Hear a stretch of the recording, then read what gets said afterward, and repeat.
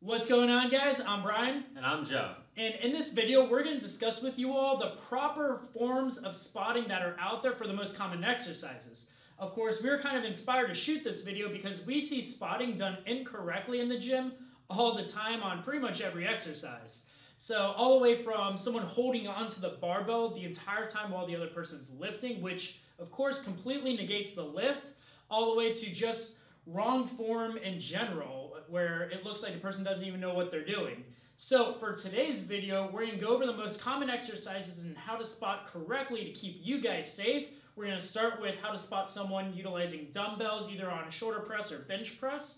And then we're going to go over to spotting someone on squats, and then finish up with spotting someone on the most popular barbell bench press. Now, there are 3 key points to remember when spotting someone on a given lift. So the very first thing you want to keep in mind is safety. Your role as a spotter is to keep the lifter from being pinned under the weight. And in order to maintain safety, you have to have proper form. If the lifter does not even have proper form, they shouldn't even be doing the lift to begin with. So ensuring that that is in place before even attempting to spot that lifter. And then last but not least is communication. You want to have good communication between the lifter and the spotter. The lifter should be telling the spotter how many reps they're going to do, whether or not they need a lift off on an exercise like the bench press, and potentially if they're going to be doing any negative repetitions at the end of the set. All right, so if you guys are ready, let's go ahead and get started.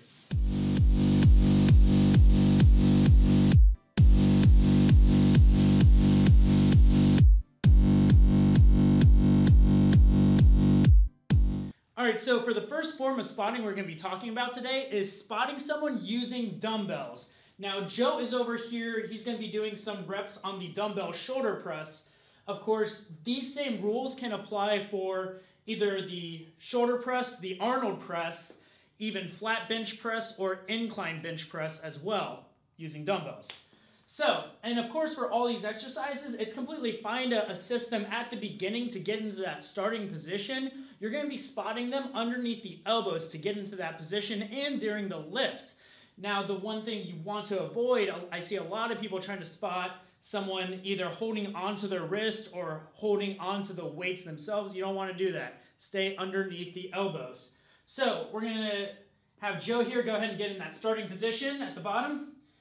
And so if he needs any help, we'll be right there. And he's going to start performing some reps. And I'm going to be following him through the entirety of the movement, up and down.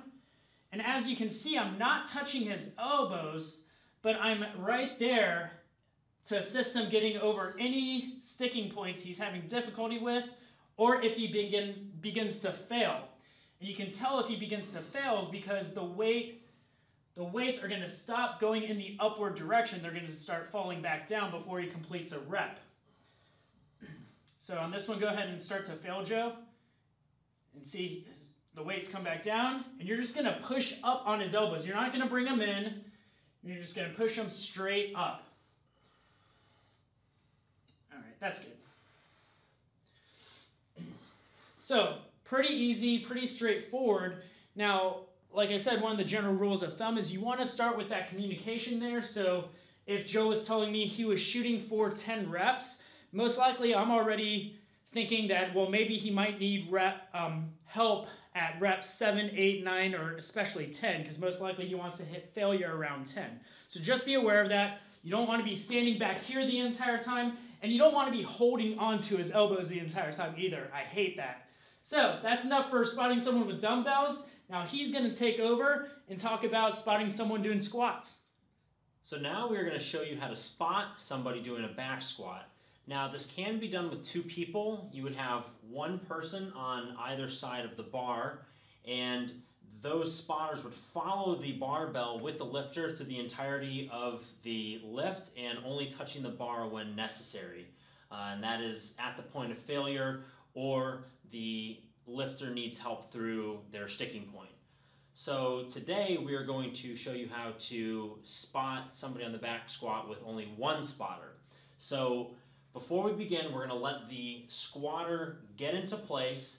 They're going to unrack the weight, and then they're going to step back and get into position. So before we even get close to them, we let them get into position. So you want to get set up with a slightly staggered stance, nice wide stance, because you want to have a real stable foundation. And what you're going to do is, as the lifter goes down, you're going to bring your arms under their arms, again, not touching the lifter unless it is necessary. And if the lifter starts to fail, they start to go back down, that's when you want to squeeze their lats and put your hands on their chest to keep them from tipping forward and help them bring the weight back up. So what we're going to do is we're going to go through about 5 reps and show you what that looks like. All right, here we go.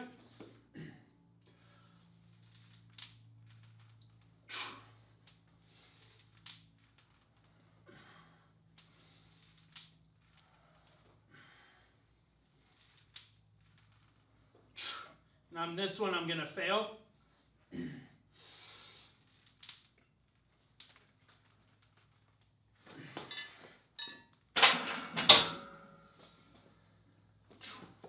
And there you have it. That's how you spot someone on the back squat. Nice. All right, so now I'm going to show you all how to spot correctly on the barbell bench press. Now, of course, this is a very popular exercise, but at the same time, I see people performing this spot incorrectly on this exercise all the time in the gym. So I want to make sure you guys know how to do it correctly. Now, of course, I can't emphasize this enough. If there's way too much weight on the barbell and someone asks you to spot them on that and you feel uncomfortable in any way, it's okay to say no to them. Now, you also have the other option to get a second person to assist with the spot, just like on squats where each of you stand on either side of the barbell and assist from there. That's fine too. Now, of course, you're not responsible for lifting all of the weight by yourself. That's not how spotting works. A lot of the times when I spot someone on bench press, I'm just helping guide them when they get to that sticking point. I may only use a couple of fingers to get them past that. And that's really all you should be doing. You shouldn't be having to lift all of the weight on your own. Now, let's talk about form. Joe, go ahead and grab the barbell. Now, first, let's talk about foot position. You're not going to be standing back here with your feet way back behind them because you're going to have to bend over, and that's going to throw you off balance. What I do, and what I see most people do, is you'll keep one foot in the back, and I have it slightly angled to the side, and then with my right leg, I'll actually step forward and put it almost parallel with where their head is. My knee is almost equal to parallel with their ear, actually. And that's going to help me maintain my center of balance during the entire time, especially when I have to jump in and help them.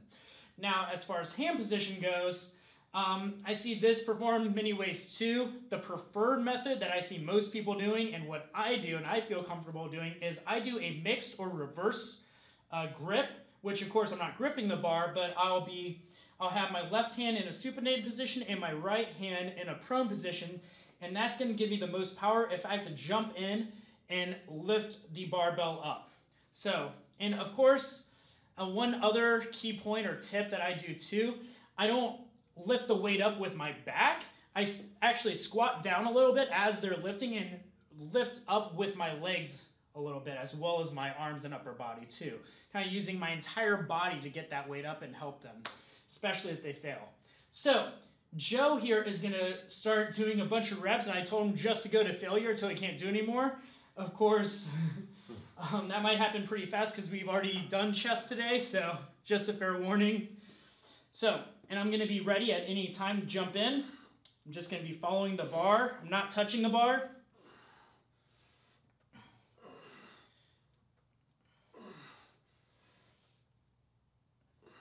And I want him to be struggling on these reps. I'm not just going to, as soon as he pauses a little bit, I'm not going to jump in and lift the weight up for him. I want him to work for these reps. Keep going. You want to be communicating with him too. Sometimes it's okay to ask. See, now you see there, he's starting to struggle a little bit, so I'm ready possibly to jump in on this rep. He's got it. See, I'm still not helping him. Now I'm pretty sure on this next one, he's probably going to fail. Let's do it, kid. All right, so now I'm helping him just a little bit past that sticking point, and we're going to re-rack it. And that is how you spot someone correctly on the barbell bench press. All right, hope that was informative for everyone. Now remember, safety is your #1 priority. So when you're acting as a spotter for somebody, do not get distracted. Don't be looking around the gym and watching what everyone else is doing. Focus on the lifter and only jump in when necessary. All right, so if you guys like this video, always make sure to give us a thumbs up. We always definitely appreciate that. And if you're new and want to subscribe, hit that subscribe button right now. We will see you all next time. Spot safe. See you guys. Hey everyone, it's Brian. If you like this video and would like to further support our channel, make sure to visit our official Patreon page. Every contribution helps us to continue making great quality videos. Thanks again for watching.